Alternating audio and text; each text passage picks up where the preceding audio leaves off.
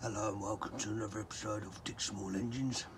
Now in front of me you can see a John Deere 14SC Pro, nice old commercial unit, picked it up off Marketplace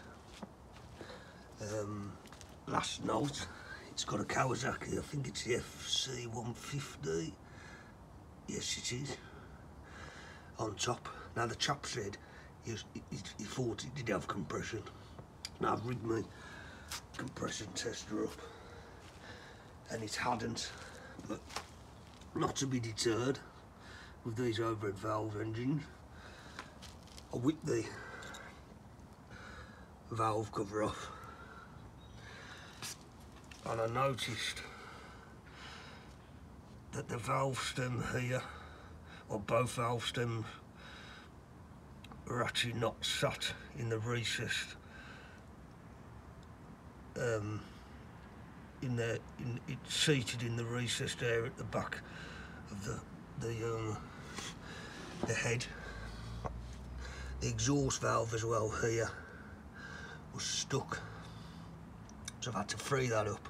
And obviously if the valves aren't the clearance on the valves isn't as it should be, and the stems aren't in situ that sit on the rocker arms there, your machine's not going to fire. So all I've done is get the valve stems back in situ in the recessed part at the back of the block, the intake and exhaust. I've freed up this exhaust valve here, and then I've set the clearance. I think from what I can remember it's 5 thou intake and exhaust with me feeler gauges. So there now, engines at top dead centre, pistons at, as you can see there, plugs out, pistons at top dead centre, 5 thou, and nice and snug in there as we're at top dead centre on the compression stroke. So we've gone from 0 compression to now I'll rig my compression tester back up again and we'll see what the compression reading is.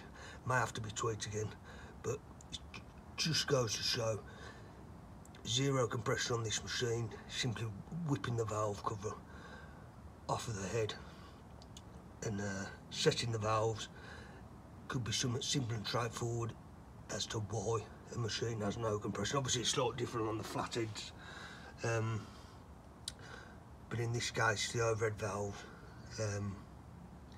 it could be rectified. We'll have a look now, rig the compression test. Right, let's go for a compression test. This is the best position I can get you in.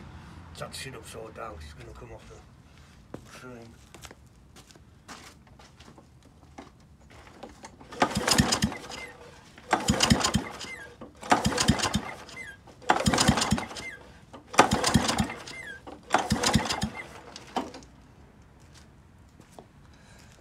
Have a butcher. So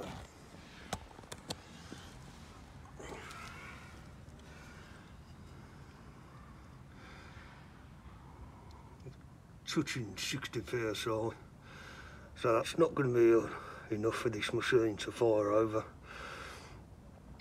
unfortunately, at the minute. So I've had a look down the bore itself. Pistons heavily carved up, a lot of carbon build up on the piston. I can't obviously see the rings yet, but there's no scoring in the bore. But the purpose of this video was to, when a machine over a valve has got no compression, is to initially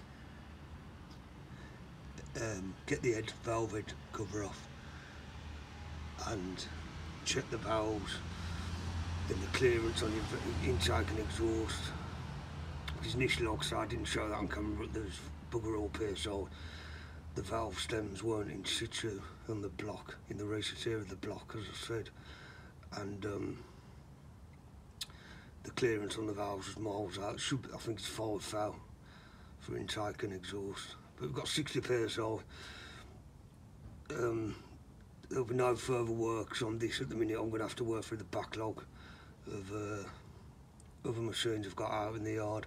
I just wanted to prove that there was compression there, and we've got 60 psi, but it's not going to be enough for it to fire. The purpose of this video, like I say, was to, when there's no compression and over a valve, initially check your valve clearances and all the valves, the valve stems are seated correctly and in situ. So take care, ta-ra for now.